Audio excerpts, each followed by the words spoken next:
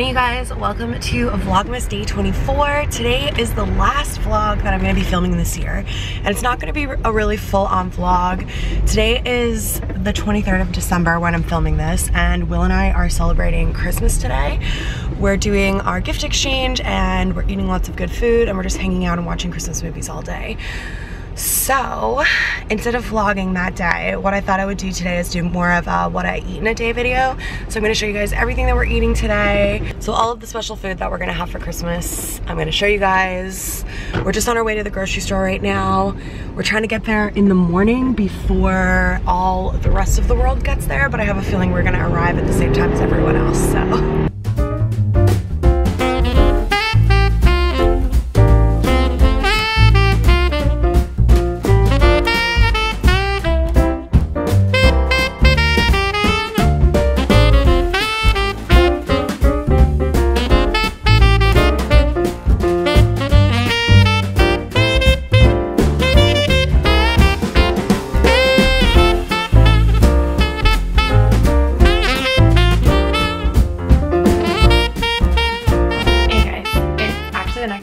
I'm about to show you all of the food that I ate yesterday, but I wanted to walk you through everything because I just didn't do any talking. I just kind of like filmed everything throughout the rest of the day. I'm actually at Will's mom's house right now drinking a mulled wine and yeah, getting this video ready to go for you guys. So after we had our coffees, I made pancakes, and so that's what I'm doing here. Basically, I just split up the wet ingredients and the dry ingredients and then combined them. I make these pancakes all the time, and this was probably the best they've been. For the dry ingredients, we have just flour, baking soda, and salt.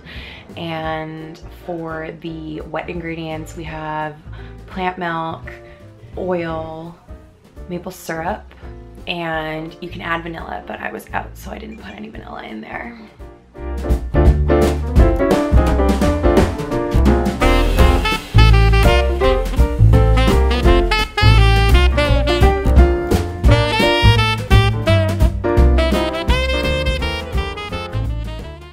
I think one of the reasons is when I was stirring, I think normally I don't stir enough because I'm afraid of over stirring, but I feel like this time I got it like just perfect with the stirring. And then I also made them as really big pancakes, which I don't normally do. Normally I make like a bunch of little small pancakes, and this time I made like just a couple of really big ones, and they were so good. The texture, the flavor, everything about them was just amazing. So they turned out really, really well. I also made some of this vegan bacon that I really like, and we ate the whole box. And it was great. I am not a huge sweet person, especially for breakfast, so I always like to have something savory and something sweet together if I am eating something sweet for a meal. So yeah.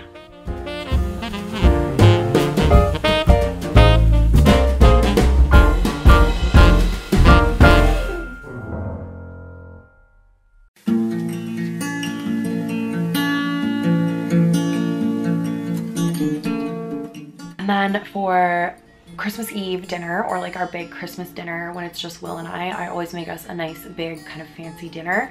So two of the recipes that I'm going to show you guys are recipes that I've been making every year since I went plant-based, so maybe 3 or 4 years now.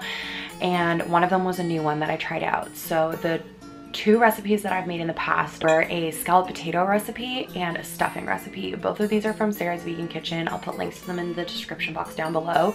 I do alter them a little bit to just suit our preferences, but they're so good, especially the stuffing recipe, you guys. Probably has something to do with the fact that it has 6 tablespoons of butter in it, but yeah, they're so delicious. So I'm gonna just do this in the order that I cooked everything. I thought about like doing each recipe individually, but we're just gonna go straight through in the order that I made everything.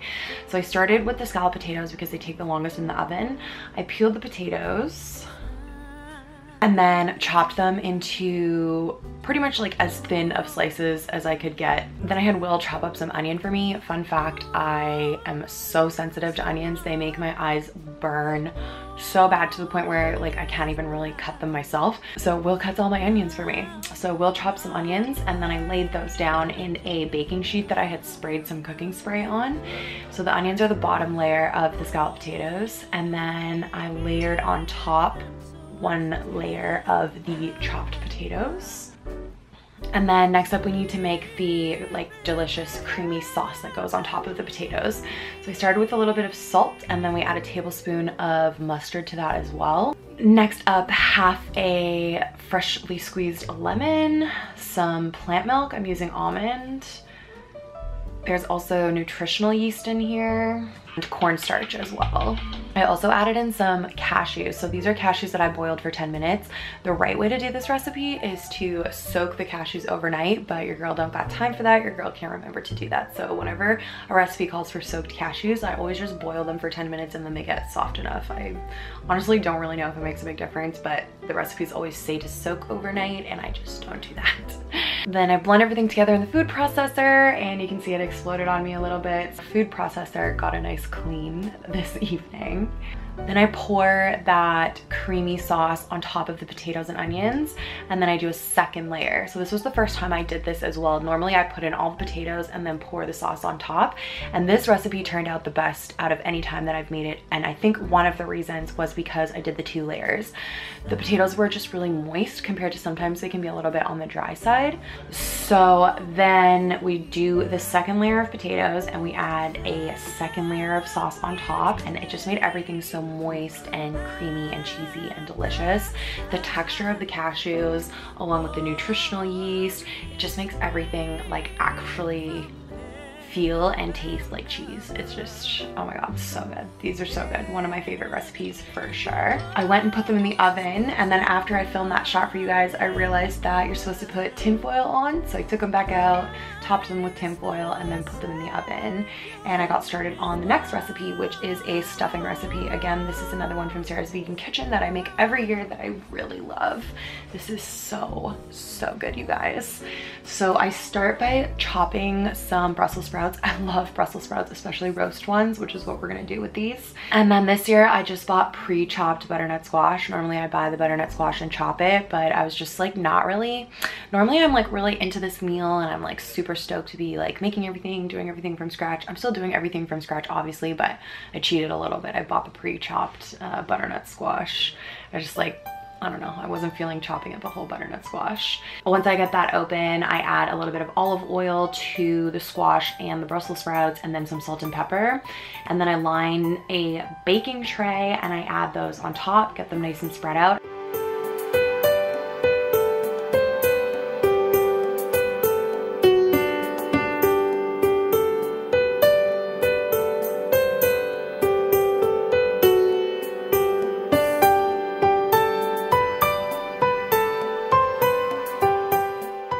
So this is the third recipe that I decided to make. Normally for our Christmas dinner, I make a green bean casserole, but it's very labor intensive for like kind of a boring dish. So instead of that this year, I wanted to find something else, and I saw Rose from Cheap Lazy Vegan do like this creative Christmas video, and I wanted to make these. So these are Korean pancakes, and what makes them Christmassy is the fact that I use red and green vegetables in them. So what I did to make these Korean pancakes is I started out with chopping up some red pepper, a green jalapeno, and some green pepper.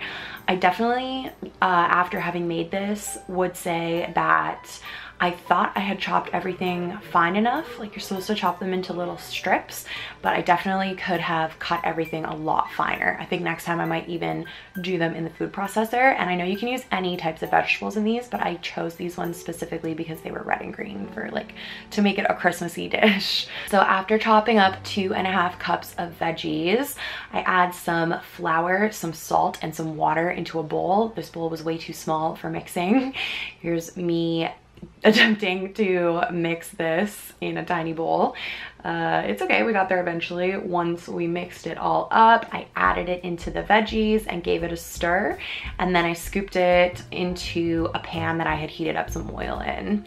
So once I got these into the pan, I really like spread them out on the pan so that I was really trying to get all the vegetables to touch the pan so that they would cook, and that it would be more of like a pancake and less of like a pile. And then I just let them sit there for a while. It took me a while to make the pancakes because, yeah, I let them cook for a minute. And then I was so nervous about flipping them because I was like, there's no way this is gonna flip, like this is not gonna work. And then I was so shocked when I could actually flip them properly.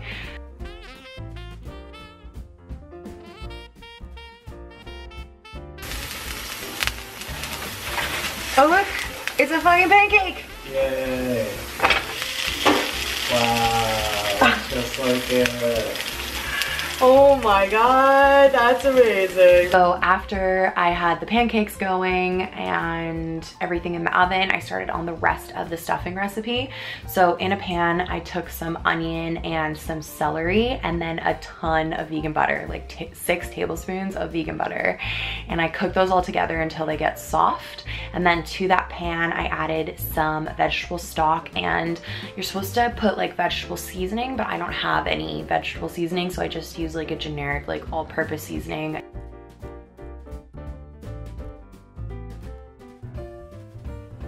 Then I add some bread, so I just tear up a loaf of bread and throw it all in there, and the bread absorbs all of the liquid, all of the butter and the veggie stock. It all just like absorbs into the bread. So after the Brussels sprouts and the butternut squash have been baking in the oven and they're cooked and they're baked and they've gotten nice and brown, I add those to another baking tray. And then to that I add the butter, bread, celery, and onion mixture.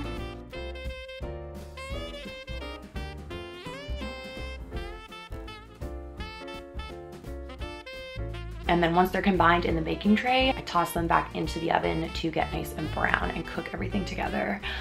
It's so good, you guys. At the same time that I put that back in to cook, I took the foil off of the scalloped potatoes so that we could brown the top of those as well. And things started finishing up. We started getting ready to go. So pulled those potatoes out of the oven. Here are the finished pancakes. Don't they look beautiful? And they were so delicious. I made a little sauce to go with them. It's the sauce that we usually eat with our dumplings, which is just soy sauce, rice wine vinegar, and sesame oil. Oh my god, they were so good. And I think they look so cute, all Christmassy. I did add a few little green onions to the top. I thought it looked really cute and tasted really good too. And that was our Christmas dinner. That was our Christmas meal. Everything was so good. We have so many leftovers, which I'm gonna eat tomorrow, I think, and I'm so excited about it. This is something that I love to do for Will and something that we love to do together every year. It is a Christmas tradition of ours to have me make a big feast like this, and yeah, it's so delicious. And I'm telling you that if you are not a plant-based person and you tried this stuffing or these potatoes, there's no way that you would know that they were plant-based. So really good option if you have someone plant-based coming over to your place, or if you are a plant-based eater yourself, or you just want to try some plant-based recipes. These are such good ones. I'm for sure gonna link them in the description box down below.